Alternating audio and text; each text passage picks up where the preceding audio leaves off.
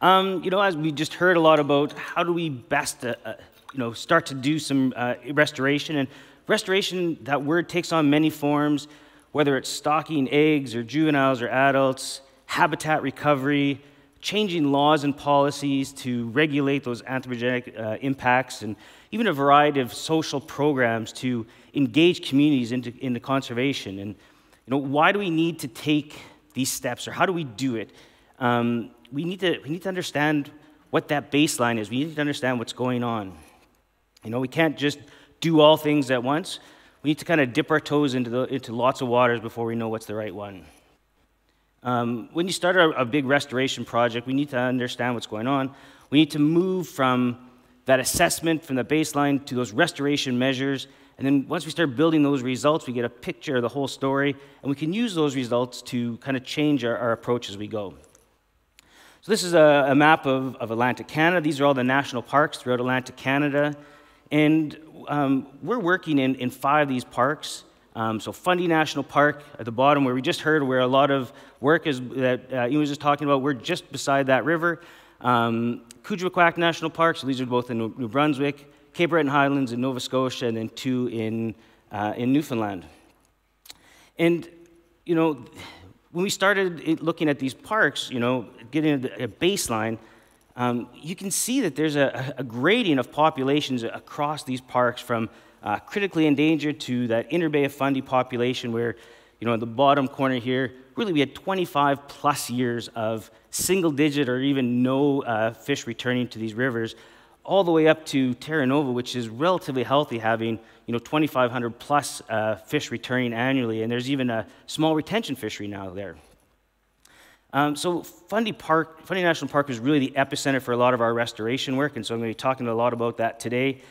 Pete, he talked about these red-listed species yesterday, and of course, this inner Bay of Fundy population is one of those. It is the only salmon population in Canada that's protected under the Species at Risk Act. And so, that obviously was the impetus for a lot of work, but once you start looking at these populations across the region, something bigger is going on. And in that panel discussion, we talked about setting aside parks and these pristine areas and assigning these red, yellow, green kind of light approaches. And you can see that's what Parks Canada does. But just because we set it aside doesn't mean that there's going to be salmon, and that's what we're seeing. So we had to develop some sort of intervention strategies. So the first one, and really what started a lot of this off, is the Fundy salmon recovery model. So this is where we collect those out-migrating smolts, the few that are left. We take them to the world's first marine conservation farm. So the idea is to put them into the marine environment, protect them from that high at-sea mortality. So right now, we're at about 0.05% smolt-to-adult return rates in the inner Bay of Fundy, so they don't really do well. So once they're mature, we put them back in the river to spawn naturally. And so we want to allow for all those natural processes that Ian was talking about. We want to increase that egg deposition. And the offspring that are being produced have no captive exposure, because they're born in that river, they hatched in that river, and so we can continue that cycle to try and rebuild the population. Ian talked about having the Ryman-Leiker effect, and what we were starting with. We started with 18 families. That's all that was left in the population, so we were starting really depressed. Not that the whole story is depressed, but the population was. So there's 2 parks that are employing this similar strategy, so Fundy National Park and Cape Breton Highlands. The difference there is they're rearing some of those adults in a land-based facility. Kuujjuaq is trying to, they're putting out some egg boxes, so doing some egg stocking, and they're starting to see some increases in survival there. And Terra Nova, I think, is a great example of how you can recover a population through these social events. So their population was starting to go down primarily because of poaching. They started a working group with their local communities, and through that, they were able to bring that population back, stop that poaching, and now they have that retention fishery. There's one river in Gros Morne that is really depressed population. They're down to about 13 adults. Again, poaching is the suspected cause there, and so they're starting a working group similar to Terra Nova. So, we do these restoration activities, and so what do we get out of it? So since 2015, we've released just over 5,700 adult salmon, endangered adult salmon, back to Fundy National Park. 2020, we were able to start doing this in 2 rivers. And so it's not just us, Fort Folly First Nation, who are partners in this program and have a program on the Petitcodiac. So far, they've released over 6,800 adults. So these are a lot of endangered adult salmon back to their natal rivers. And of course, through these releases, we're starting to see positive results in our returning salmon population. So you can see when we started this full-scale project back in 2015, there was really nothing in the river. That peak in 2012 was from a pilot project. But what you can see is since we started this project, we're starting to move that needle, and the adults are slowly starting to come back to the river. And having those adults back in the river is meaning that we're starting to increase our juvenile densities. Our juvenile population is responding at the same time. And so early on, there was some juvenile stocking, traditional juvenile stocking from a hatchery that didn't really result in increases in production. Those blank gaps doesn't mean there was no fish, they just weren't electrofishing.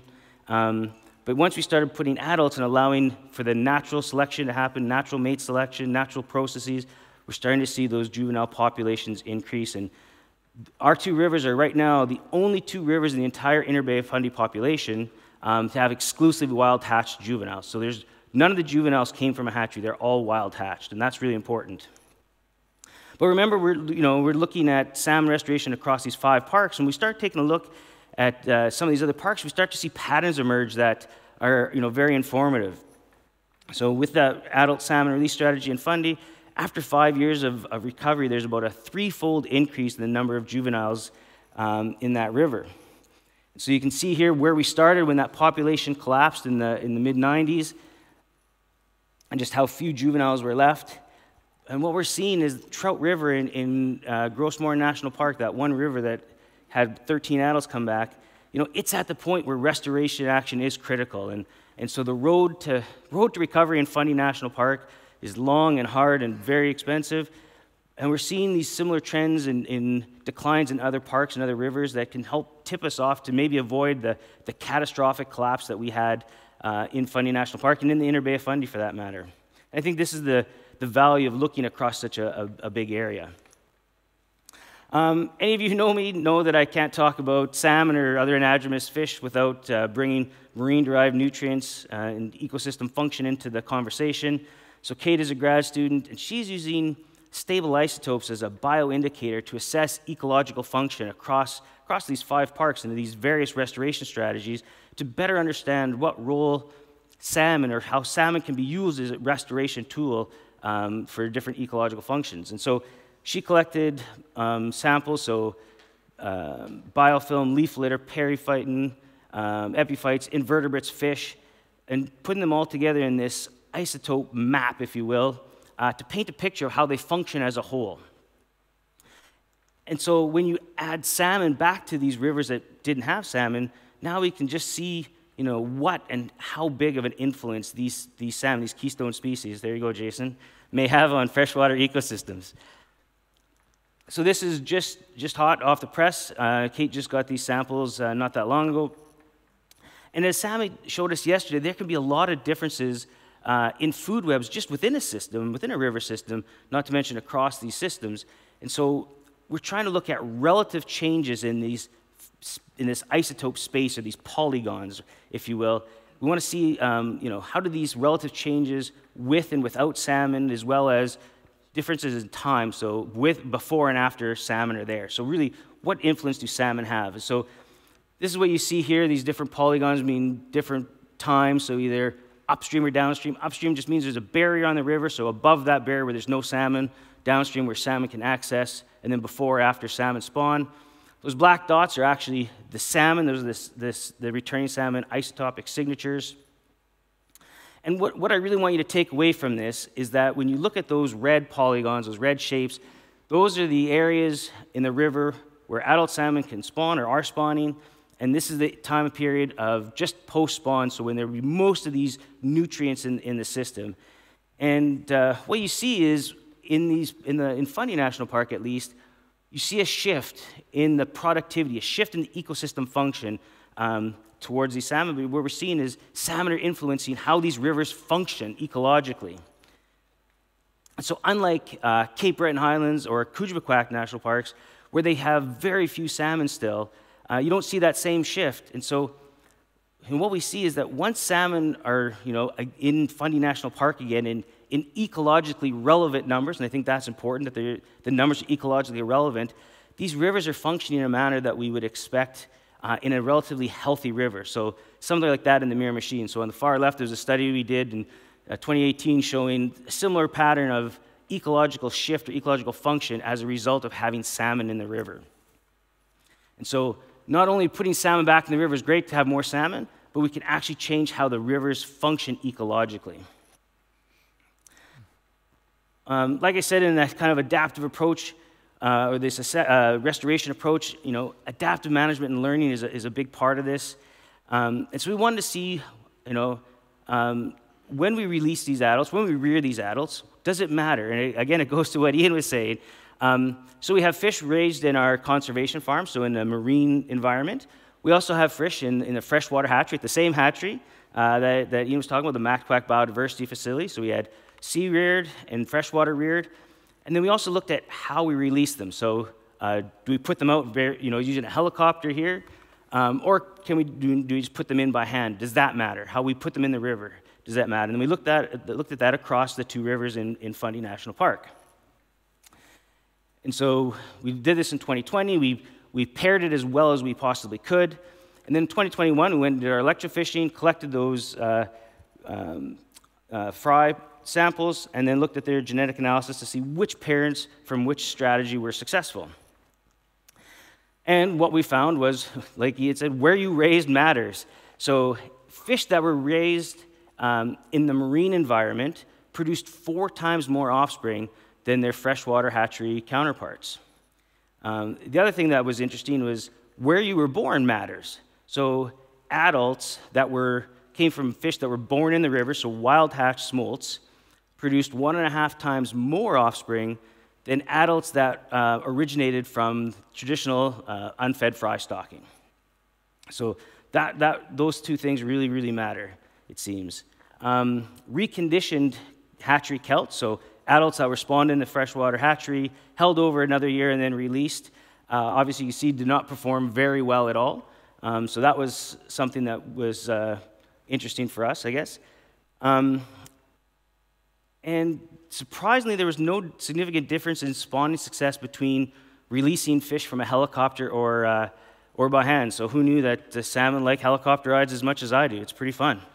Some of the interesting things that came out of this, though, was we had 34 unidentified parents, so 30 unknown fathers and 4 unknown mothers. And so I think for many of those unknown fathers, it's likely precocious par. So we're getting those precocious par into the spawning plan, if you will, into the natural spawning.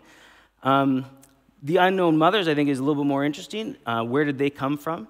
Obviously, it's strain from somewhere. We do know that some fish from other rivers have been identified in our river through tagging. So we know there's some strain that's occurring. But we don't know where all these fish are coming from. And so that's kind of that next step is who's coming from where. And to get at the genetic diversity aspect, again, we started with only 18 families. That's all that was left. It wasn't that we just took 18. That was it. And when we just looked at the genetic diversity, that kind of effective spawning population number, and we're now up to 32. So we're getting new genetics into this population from somewhere. Where they're from, we don't know, but we haven't lost any, and I think that's a really important thing.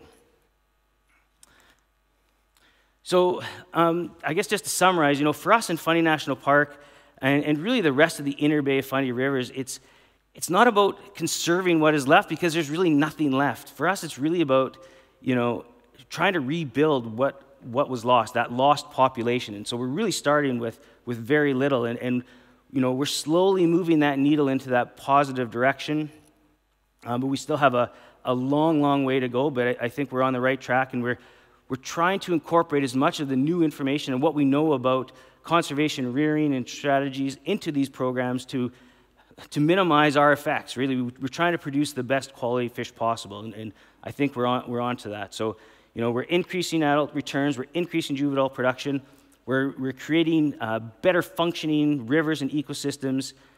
So all in all, I think we're on the right track.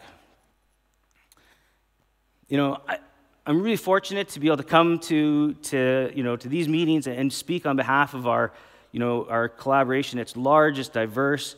There's 14 different organizations and countless numbers of people that contribute to this. It's a huge effort to try and rebuild these stocks. And yesterday we talked a little bit about engaging those policymakers. And there's a picture of a whole bunch of law enforcement. There's 6 different provincial and federal law enforcement agencies who actually work together to protect these fish. And it may not sound like a lot, but to bring that many different law enforcement agencies together to work together is no small feat. And I'd love to say I had a hand in that, but I really didn't. It was a couple of the Parks Canada wardens who did that. And so that's just one small thing. We use Department of Fisheries and Oceans helicopters, so they're involved. So we can't do this without working together, and I think that says a lot.